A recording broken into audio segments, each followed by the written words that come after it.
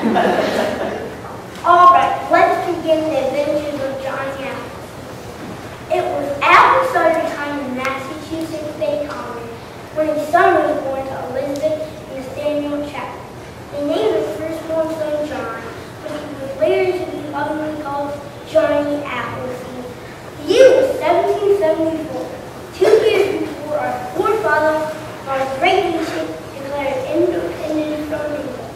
These were difficult times, but despite the hardships that Johnny suffered, he grew up to be a caring person who respected all living things.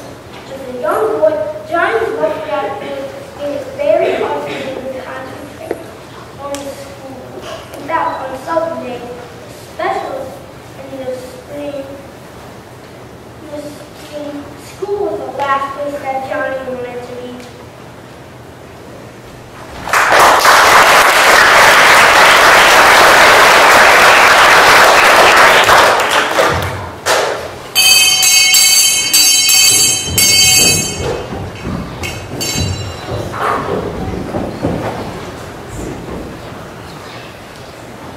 Today, children, we will be reviewing the 2 times tables. I will be calling on you for correct answers. Now, you did very well last week. Let's see how much you remember. All right.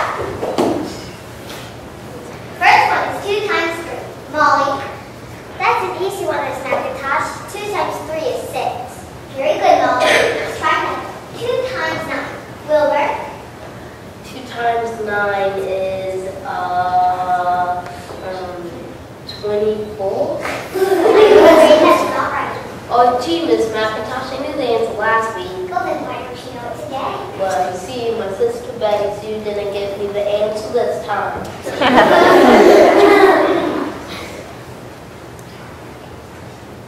Mrs. McIntosh, 2 times 9 is 18. Very good, Betty Sue. You need to stop calling your little brother Wilbur. Yes, ma'am. I'm just trying to help him. This is my little brother. Wilbur needs more by multiplication. Tables at home. Tell your mother. Yes, ma'am. Quincy, 3 times 3. 3 times 3. That's a hard one. I'm on my 2s, but I ain't on my 3s yet. You haven't. That's what I just said. I ain't on my 3s yet. The teacher was correcting your grammar, Quentin. You ain't supposed to say 8. Yes, Miss McIntosh, yes, Richard? 3 times 3 is 9, and 3 times 4 is 12. Even doesn't. That's excellent, Richard. But that's just what I brought you.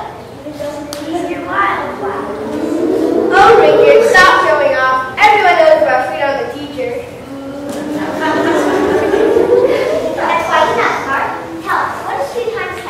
2 times 10. That's a hard one. Ask Louise. She's smart. She'll know. Oh, Mark, I don't know those big ones like 2 times 10. I know 2 times 2, Miss McIntosh. That's 4. Ask Hester or Samuel. 2 times 10 is, 100? 50? 15? 67? No, Hester, stop guessing. Samuel, do you know? 2 times 10 is,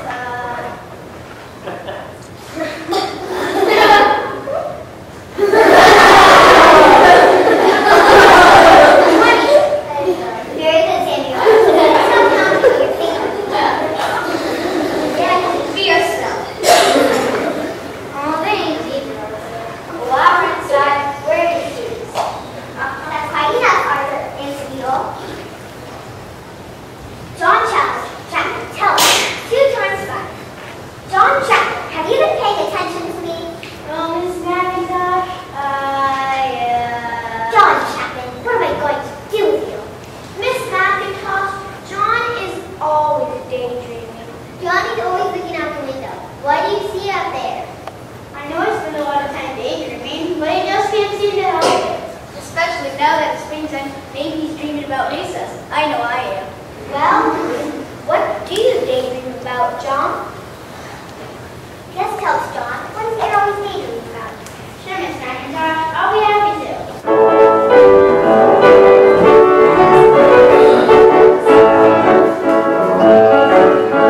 I have a dream, a beautiful dream, and I'm gonna make it happen.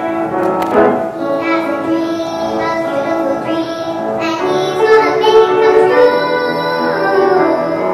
I'm gonna put